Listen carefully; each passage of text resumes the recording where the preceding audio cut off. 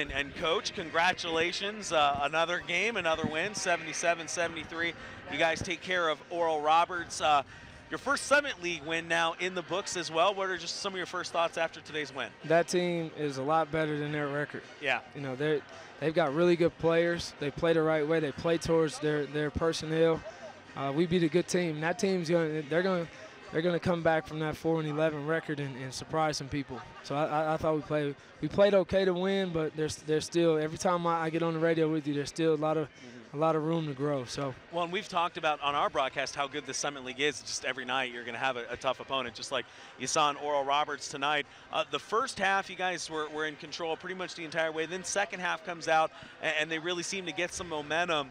At what point during that second half did you guys kind of feel like you reaffirmed this thing to hold on? Because it really could have been a close game just right there down to the end. It was a close game. I mean, it was close in terms of score, but it felt like it was going to come down to the last possession there for a while.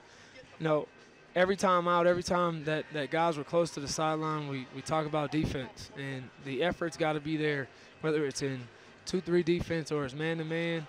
The effort is what we can control. We can't control them making tough shots from three, especially a guy like Martin who can score 35 in a game, making tough shots. We can't control that. What we can control is our effort and going to pursue the rebound.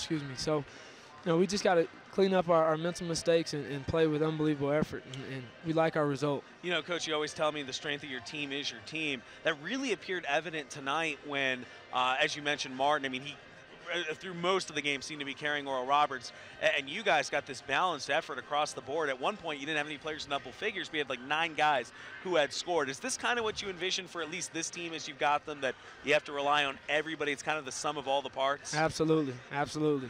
And you said it before you even got into your point of our strength of the team is the team. And we rely on different people every night. You know, Daniel didn't start today, and Christian played unbelievable in the first half. And that's how that's the makeup of our team. You never know what you're going to get, but you're going to get something.